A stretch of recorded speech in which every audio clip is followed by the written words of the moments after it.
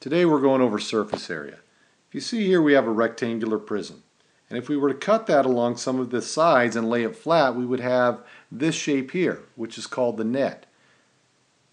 When we go to solve surface area, we need to find the area of each one of these different rectangles here.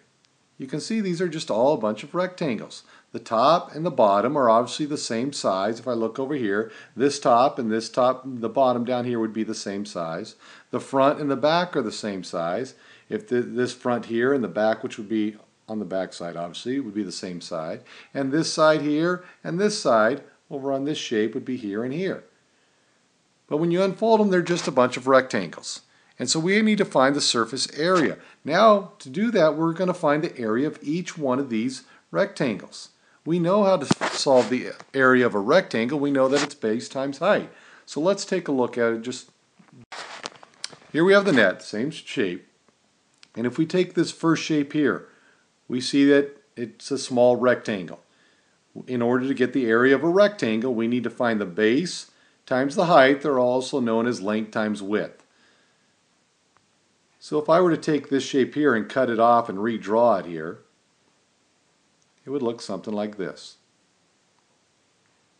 And so I know how to figure out the area of a rectangle. I do the base times the height, but it doesn't tell me what the base is, so I need to go find it.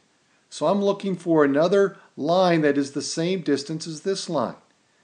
And I can see this shape right here, this line right here on shape B is the same line, but it doesn't give me the height. So I have to go find it somewhere else. I look down here, same one, it's a blue line, same distance, but it doesn't give it to me. Obviously over here, we can see that it tells us that this blue line is 6 meters. Well, that's the same distance as this blue line. So I know that the base then has to be 6. Now I need to go find the height. I see here the height of this is the same. It doesn't give me the distance, so I need to go find it. I look here, this is the same size and shape, but it doesn't give me the distance, so I continue to look for it, and I can see down here, this shape tells me that it's 5 meters. So this shape up here has to be the same. So now I know that the height is 5. And if, of course, I multiply 6 times 5, I figure out the area of shape C. That's going to be 30 meters squared. And so now I know that this is 30, and this shape over here is the same, so that is going to be 30 meters squared also.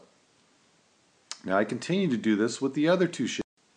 So if I go to solve shape A, I need to find what the base is. It doesn't give me the distance of this base, so I need to go find it. It doesn't give it to me here, doesn't give it to me here. Down here it does give me. It tells me it's 10 meters. So I know now that this shape has got to be 10. Now I need to find the height of A.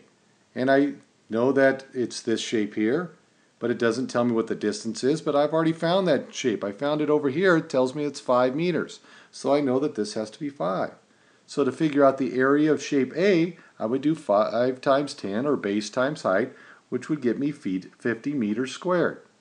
And I know that the other shape that's A would also be 50 meters squared.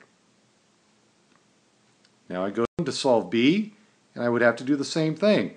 Fortunately down here on B, they already tell me that the base is 10, so I just need to find the height. So I need to go find that same side over there somewhere else. It's not here, but over here I see it's 6 meters. So now I know that this side over here, the height has to be 6. So if I do base times height, I would get 60 for this shape, 60 meters squared for this shape. So now I've been able to figure out what the area of all the different shapes are.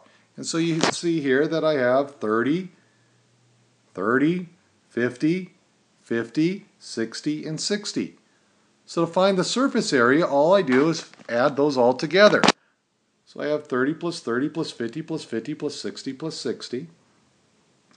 And I get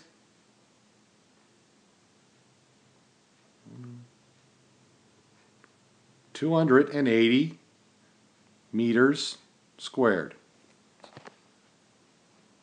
So again, to solve surface area, you want to break the pieces into rectangles and find the area of each rectangle and then add them all together.